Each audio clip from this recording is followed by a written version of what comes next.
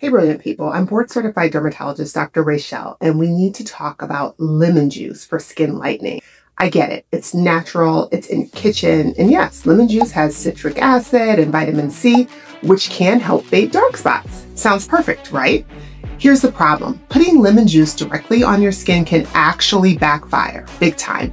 It's highly acidic. Think pH around 2, and that can irritate your skin, break down your barrier, and trigger something called post-inflammatory hyperpigmentation, which literally makes dark spots worse.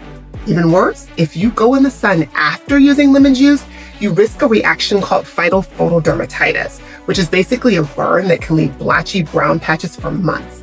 But don't worry, there are safer science-backed ways to brighten your skin. Ingredients like niacinamide, azelaic acid, or kojic acid, and of course sunscreen is non-negotiable.